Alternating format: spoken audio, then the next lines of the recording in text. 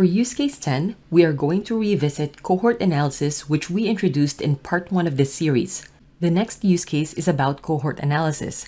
Let's start by understanding the term cohort, and what it means is simply a group of people. This definition from AppQs covers good ground of cohort analysis. The key components here are: first, it is a type of behavioral analytics, and we use it to track behavior of groups of people because we want to understand their actions. One of the main reasons we do this in business is because we want to reduce churn. Churn is a term we use when customers stop doing business with us. For example, customers that don't come back for additional goods and services, or customers that terminate their subscriptions. We want to understand why they're unhappy and improve what we can from our business operations so that we can reduce churn. And the reverse of churn is what we call retention. We want to retain our customers. This time around, let's try to identify how long it took for our customers to come back and purchase again from us. Was it less than 6 months? Did they wait more than a year? More than 2 years? And how many of them did not come back? If you need an LOD expressions refresher, please check out another comprehensive tutorial I have on this topic. It starts from the basics and goes through the different types of LODs and the implications of the order of operations with LODs. I've also provided a link in the card above and description down below. Let's first look at the details of our customer purchases. Let's drag over customer ID. Let's also display all the dates of their purchases. So right-click, drag order date right beside customer ID, and we're simply going to display the discrete date. Click OK. Let's also calculate the cohort they belong to. This should be the first year that they bought from us. We have discussed this in more detail in part 1 of the series, so if you need a refresher, please check that out. So on the drop-down, create calculated field. Let's call this cohort year. And this is going to be a fixed LOD. We're going to fix this to the customer ID. And this should be the minimum year of their purchase date or minimum year of their order date. So min of year of order date. Let's click OK. Let's move this to dimensions because we want this to be simply a descriptor. So drag that over and let's display this. Let's create one more fixed LOD that captures the first date of purchase. The expression is going to be very similar to our cohort expression. So in this case, create calculated field. Let's call this first purchase date. This is going to be fixed to a customer ID. So fixed, drag over customer ID, colon, and this is going to be the minimum of the order date. Min order date. Click OK. Let's display this as well. So right-click, drag first purchase date. Let's display the discrete date. Click OK. So in here, we can see that we've captured the first purchase year, as well as the first purchase date. Now, what we need to explore is when was the next time they purchased from us. So for this particular customer, the next time was September 15. We want to be able to capture that into a different column so that we can calculate how long it took for this customer to come back. We can use a fixed level of detail expression to calculate this. What we need to do is to scan all these dates per customer and get the next date after the first purchase date. Let's create a calculated field. Let's call this second purchase date. So this is going to be a fixed LOD expression, but let's work through the logic first. How do we know the second purchase date? Well, we will know the second purchase date if the date is greater than our first purchase date. So at the core of it is really an if statement. If the order date is greater than our first purchase date. And if this is true, we simply want to output the order date because we know it is greater than or later than our first purchase date. Let's take a look at this. For this particular customer, that's the first purchase date. Therefore, this expression will give us null.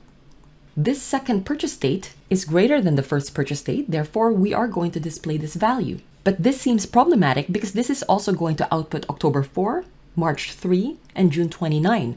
When we get a group of these records, all we need to do is to simply pass that to another aggregation, which is required for our level of detail expression anyway. So we're simply going to pass that to another aggregation function called min.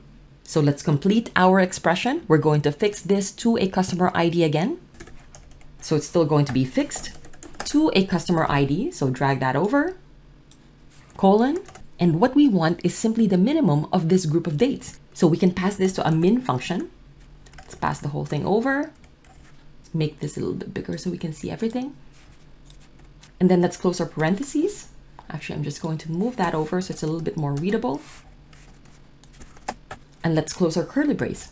Let's click OK and let's see if this is right. So right click, drag second purchase date. Let's display that. So right now we have our cohort year.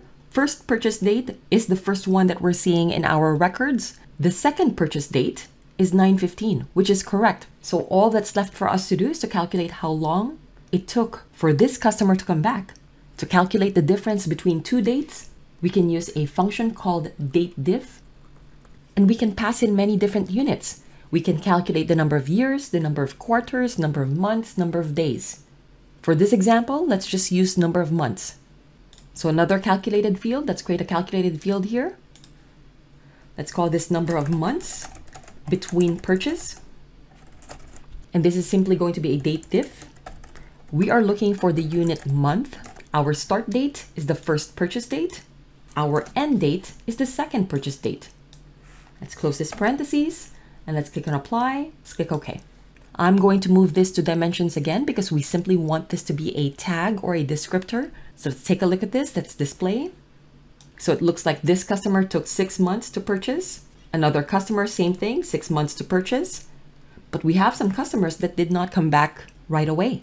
This particular customer took 26 months to come back. One more thing I want to do is to group the number of months into specific periods. Perhaps we want to capture less than 6 months, 6 to 12 months, 12 to 24 months, and then 24 plus months. There are many different ways of doing this, but I'm going to use the group functionality in Tableau for this example. So let's right click on number of months between purchase, create, group, and in here I'm going to capture 0 to 5. Let's group that. Let's call this less than 6 months. Let us capture 6 to 12. Let's group that and call that 6 to 12 months. Let's capture 13 to 24. Let's group that. Let's call that 13 to 24 months. Anything that's over, we're simply just going to say it's 24 plus months. 24 plus months. And for customers who did not come back, it is going to be null because there is not a second purchase date. We're simply going to call this lapsed.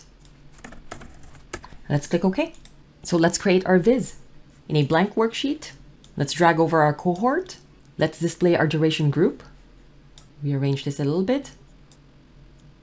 Let's rearrange the duration as well. So less than 6 months has to be the first one. And then let's count the number of customers. Right click, drag customer ID onto our view, and let's select count distinct. Let us also add our totals. So under analytics, double click on totals. So we can see in here from our 2018 cohort, there's one customer who did not come back. Majority of them did come back in the less than 6 months range. For our 2021 cohort, maybe it's a little bit too early, but 6 of them haven't come back yet. If we wanted to add the percentage, we can simply add our table calculation. So in this case, let's take our measure on the drop down, quick table calculation. Perhaps we want percent of total. Let's change the precision on the drop down, format, and in here, just 0 decimal places for percentage. Let's close the formatting pane and let's add the original numbers back. I'm going to right click, drag customer ID again onto our view, select count distinct again.